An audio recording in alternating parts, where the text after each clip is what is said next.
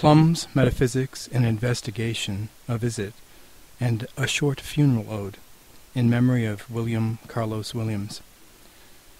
O Muse, I don't dare summon you. All I ask is that I might come to you, only to see you, only to look at your face. If you're too mad or too busy for a talk, I'll go home soon. Smog this morning. Hot soupy sun. The mailman brought all the wrong letters. The air stinks. The birds are in somebody else's yard. Boys left a yellow broom in the plum tree. The plums are still green, however fat. I hear the Scavengers Protective Association complaining about the garbage cans.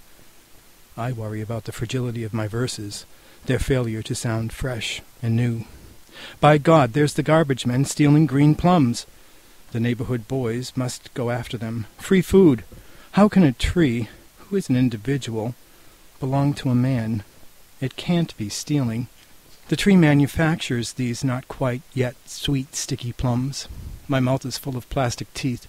Most adults are smokers. We have no idea about the taste of plums, except perhaps a memory, climbing a tree. St. Augustine had the shame of it all his life, he says. I think of him, seeing these kids up the tree, their silly yellow broom too short, the trees old and brittle, unsafe to climb, the pears, in his case, being hard as well as green, to say nothing of the sin which he never worked out, a soulful bellyache his whole episcopal saintly eternity. No death, no dying for him, alas. The pears of Africa pursue him past the heavenly gates.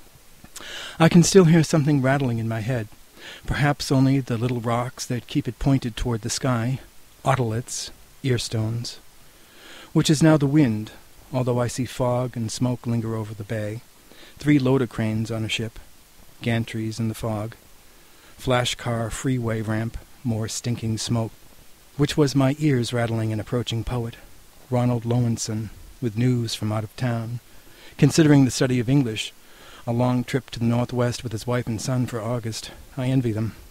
I've been thinking of going home. I still think of it, although it has nothing to do with me, wants nothing from me, to Oregon all this spring. Hard as it is, I'm hungry, in debt. I own 1 penny copper money, USA. I'm still alive. I dance alone in this borrowed room. I sing to myself, green plums, you won't be ready for weeks, but I'm fat and purple, full of sweet delight, hidden among bright gold leaves. It is her wish that I be so. A wasp bounces up and down one of the closed windows. 2 other windows are open. He must take care of himself, I say, but I worry for him just the same. Goofy Junebug, forgotten poet, morning stomp. And the plums, the voices, the presence of Lowenson, all these brought you in, Williams, quite naturally, making my head rattle. Your gentle spirit goofier than you've shown yourself to us in the past, really goofier than I ever gave you credit for being.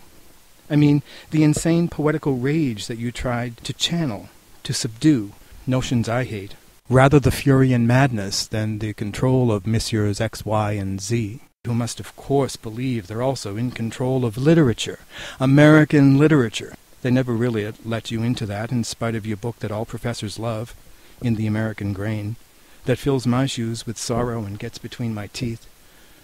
I want to be a world, not just another American tinky poety-boo. I am a universe, etc. Well, anyway, I never knew you well enough to call you Bill, and you were either my father or not. And I did say a couple of days ago, I sometimes think of you as a little no-talent middle-class croaker. You did know the madness of love and sorrow. Why should I have wished on you? Oh, the crash of cymbals, rending of live flesh, glare of torches, total battingness, frenzy, typewriter out the window, and Cowley's plum tree. How explain about the broken window and chair to the cranky landlady? Hart Crane, go away.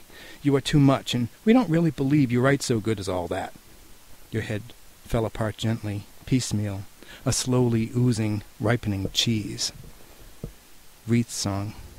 Liederkranz. An American invention. It was painful to watch, even 8 years ago when I last saw you, not quite articulate, and your hands terribly crimped, yet delivering yourself, your love, to us. I got the window to open just this minute and prodded the wasp out into the wind, and you said, yes, you remembered me. Now I remember you, naturally. Dead or alive, as the notices used to say.